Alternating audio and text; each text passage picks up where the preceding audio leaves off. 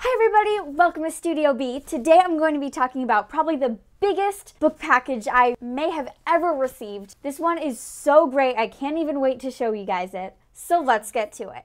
The first book I want to show you guys, and the one I'm by far most excited about, is A Wolf for a Spell. This book has been compared to The Girl Who Drank the Moon and Pax, both books which I really love. And it is supposed to be a Russian-inspired, fairy tale. An elegant fairy tale retelling that feels both classic and fresh. So I didn't go too deep into the research because I don't want to spoil anything for you guys either. But I will spoil that the author really does look like a grown-up Merida. Yeah, she's really pretty, but that doesn't really have anything to do with the book. And if I were you, I'd put this first on my list. This one is Amari and the Night Brothers. So Amari and the Night Brothers did confuse me at first because I was looking it up and I was like, wait, it's a guy. Wait, no, it's a girl. What's really happening in here? Wait, what? I was really confused when I was looking this up. But then I got all spoiled on Amazon and it was a big letdown because I really wanted to find out that for myself. But I'm still actually super excited to read this. I'm not going to spoil it for you. Amari's brother was pretty perfect, rising up from his low-income housing and actually getting full-ride scholarships to a bunch of Ivy League schools. But in the midst of this, Amari's brother mysteriously disappears, and it is up to Amari to find out why everyone is pretending like it didn't happen.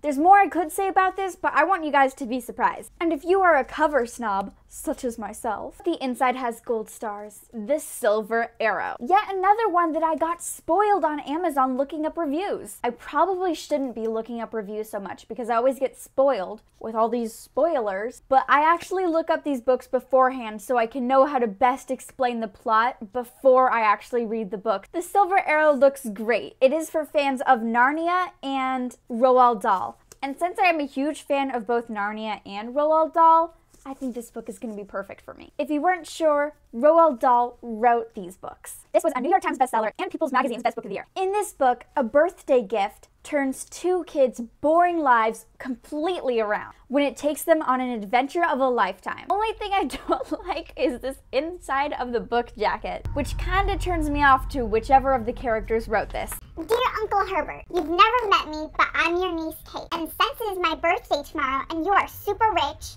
do you think you can please send me a present? Like, how entitled is this girl? No, you've never even met this person before. Why are you asking them for a present? That's not even how presents work. This one is based off of a Malaysian folktale.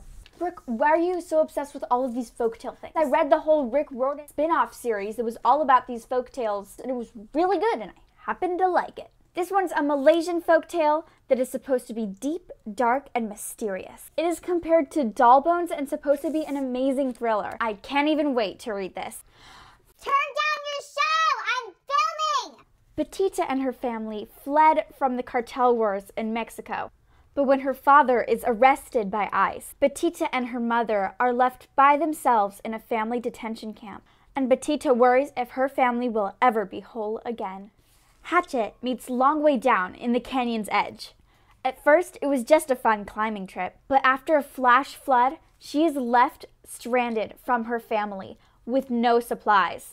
All the reviews on Amazon said that this is told in a very poetic form. So I actually really liked the book Hatchet, and my brothers would probably be obsessed with this book because they are obsessed with survival. My brother got a travel survival kit for his birthday yesterday. Like, what does he even need to survive? We have food in the fridge. Being stranded isn't the only problem this girl has. She's been heavily sheltered from the world after her mother was killed in a shooting. So as she battles with the elements and animals to be able to survive, she also battles with her inner worries. Maya goes from being a normal, average 12-year-old girl to a staff-wielding godling at the beginning of one summer, after finding out that her father was actually a god, and that he's been captured. I would predict that her vacation is about to get very interesting. Comment below, would you rather find out that you're a wizard and going to Hogwarts, or that you are a godling? Cattywampus. Not only is this magical story 5 stars on Amazon, but it's about a spell that goes haywire in a town that's forbidden to use magic. But when I say that the spell went haywire, what I mean is accidentally resurrecting a whole entire graveyard worth of zombies and unleashing them on your town. You know, sometimes you mess up and you're like, oh, I can't believe I did that. But like everyone's gonna forget about it. Unleashing an army of zombies onto your town is not something like that. So these two girls have to work together to try their best and fix this. 3 keys. I loved this book, but I like the first book even more, which is Front Desk by Kelly Yang. I've already talked about it, I've posted about it on Instagram. I really like this one. But I also liked her book Parachutes. So if I were you, I would go and get the first book in this series, The Front Desk, right now. I'm pretty sure you'll love it. A Native American girl injures her leg badly and is unable to continue with her love of ballet. She struggles to find joy after losing something that has defined her and been a huge part of her life and personality for so long. This author's debut novel was I Can Make This Promise, and it was an American Indian Youth Literature Award honor book and a Charlotte Huck Award honor book, and was named a Best Book of the Year by Kirkus Reviews, School Library Journal, NPR, and the Chicago Public Library. I'm guessing this is going to be at least super good.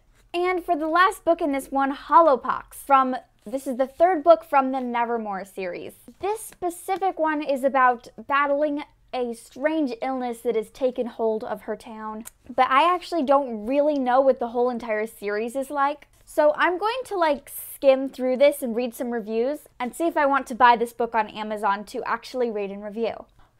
That was a lot of books. Thank you guys so much for watching all of that. That was quite a bit. I just love unboxings. And I would like to give the Disney princess looking author a huge thank you for sending me these.